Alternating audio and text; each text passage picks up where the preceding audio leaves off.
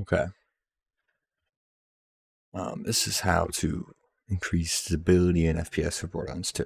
Borderlands 2 is, to be frank, an unstable game on PC. This is how to increase the stability and overall frame rate of the game. If you watched the video where I did this for Assassin's Creed Odyssey, then you'll already know the steps, except for on NVIDIA, there's an extra step to avoid consistent crashing. So we're going to be doing that. So to proof of concept to show the lack of stability here, playing the game where I saw 120 FPS because I have locked the game. You're going to check my settings here, which is basically the max, except for physics is on low because that just overall kills frame rate. But for the sake of this video, I will uncap the frame rate, as you can see. The overall frame rate might not go up, but the stability will, and I'll show you what I mean. So there's two areas that I know of that will destroy stability, which is the Arid Nexus Boneyard. So if you go to the Arid Nexus Boneyard from here, and you go here, we can get the frame rate to drop pretty badly by looking over in that direction. Here.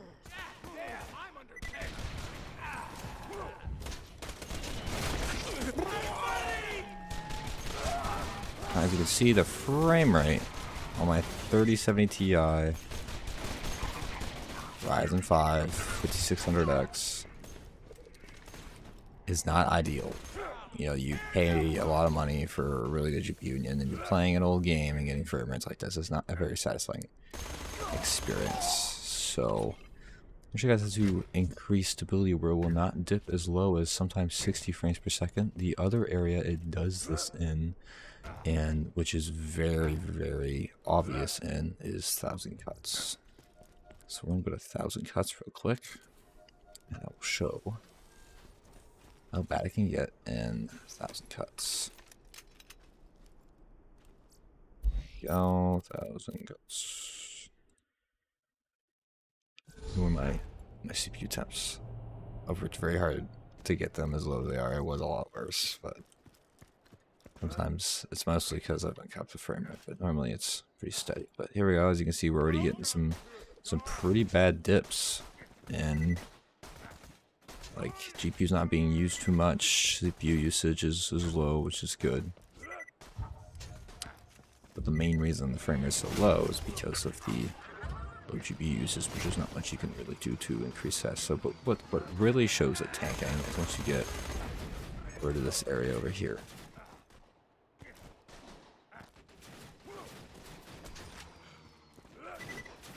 Here you go. This is basically as bad as it can get, which is right here. And way to not, if you don't follow this tutorial, the one way to kind of fix it is to lower the view distance to medium or low, which will overall increase frame rate. But if you want to play max settings like me on your beefy machine, so you want that ultra high so you can see absolutely everything and feel good about your computer. See, low is 50s. Oh my god. So this is what you're going to want to do. So go ahead and quit your game. If you've seen my Assassin's Creed Odyssey tutorial, then you know exactly where this is going. But we're going to quit to the desktop. Here I am. We're on our desktop. So we're going to be going into our browser. Let me just close some tabs and stuff. All right. All right. This is what we're going to want to do. We're going to search DXVK. And we're going to go to the first link, which should be a GitHub link. It should look like this. Dwight Suchin DXVK. Go ahead and click on it. Go to releases. Click this. This will be in the description. I'll just leave it in the description. But I'm going to be downloading the most recent. For me, currently, the most recent is 2.1. But if the most recent review is like 2.2, 2.3, just download it. And it should all work just fine. If it doesn't work for some odd reason, you can try 2.1, which is what's being used currently in this video. As you see, I already downloaded it before. I'm going to go and open it with 7-zips, WinRAR, whatever you use. And we're going to go to Steam. We're going to right click Borderlands 2. We're going to manage browse local files, which should open up the local files over here. Here we go. I should open this up. We're going to want to go to binaries, Win32, which will take you here. basically you need to find where the exe is, which is right here. So this is where we want to be. So go ahead and open up the dxvk zip, open up the .tar, which should bring you into here. Open up the dxvk 2.1 folder, and you can do this for many different kind of games. Some games playing won't work, some games it'll help, some games it won't. Now this is a 32-bit application. If you did the 64, it will do nothing and nothing will change, and the game will run the same and nothing. But this is a 32-bit application, so make sure whatever game you might be doing this for, which since this is 32-bit, so open a 32-bit folder, and I need to know which API it's running. If it's running DirectX 11, 10, or 9, then you're good. This will work. If it's running DirectX 12, then there's no way to do this. DirectX 12 and Vulkan are pretty similar, therefore there's no way to just do it. So whatever. This is a DirectX 9 game, so drag the D3D9 file into this folder, and then drag the dxgi.dll into this folder. And now we're done with that, so we can close it. Now, there's an extra step. If you're on NVIDIA, there's an extra step to get the game to open every single time without crashing. Because if we try to launch it normally, it's like a 90% chance that it will crash. It didn't crash that time, but usually whenever you try to open it, wait for it to close, it will crash. It looks like right now it's cooperating with me, but normally this launcher here will crash.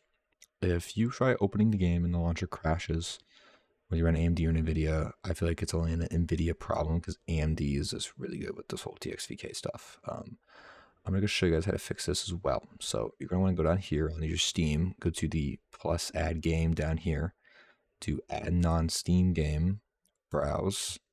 You're going to go to where your Borderlands 2 is at. For me, it's local disk C, program files x86, Steam, Steam apps, common, Borderlands 2, binaries 132. Find this folder where we put the 2 files just now. And you're going to click on this Borderlands 2, not the launcher, but Borderlands 2 application, and go ahead and open that up, and then click Add Selected Programs right here. Doing that will put the game all the way down here. So go ahead and sort by recent activity and ready to play games, and it'll be at the very bottom right here. Let's go ahead and right click it and just rename it to BL2DXVK. That's what I have to call it. There is another way to do this, which is to simply redirect the Borderlands 2 exe, this one, to this. It doesn't really matter. If you do want to try to get the launcher to work to change some settings, then you can just keep launching until it works, which is why I have it like this. But there is another way to do it, but personally I don't know how to do it because I haven't tried it and I don't want to test it right now.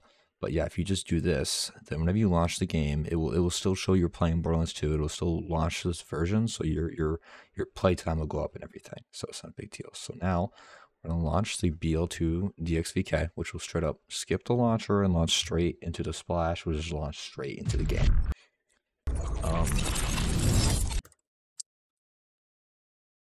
So once again, just realized that I forgot the step that I forgot the last video, but you're going to go to your Steam and then settings, go down to shader pre-caching and make sure that these two are checked.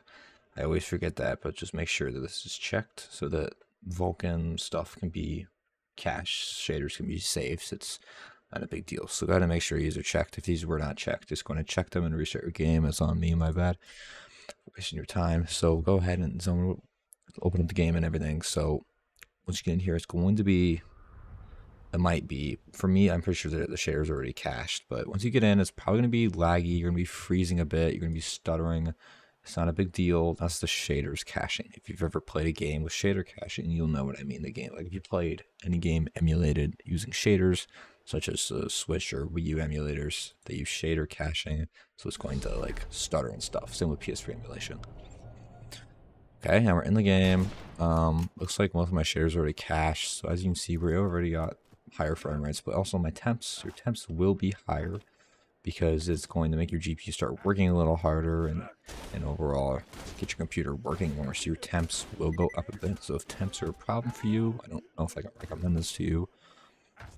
So I'm gonna go ahead and go to the spot where you saw where it can tip as low as 52 frames per second. This works on most games. A lot of games with anti-cheat, it might not work because they're just not too happy with stuff like that. Games like Insurgency, Sandstorm will not work. As you can see, while it's not perfect, we didn't have to change any settings to change the graphics. Everything looks exactly the same, and the frame rate is really good. Aiming in, like, frame rates don't dip too low, like 80, way better than 52. You know, I feel good about my frame rate right now. It's up as low as 80, it's like, which is pretty damn good.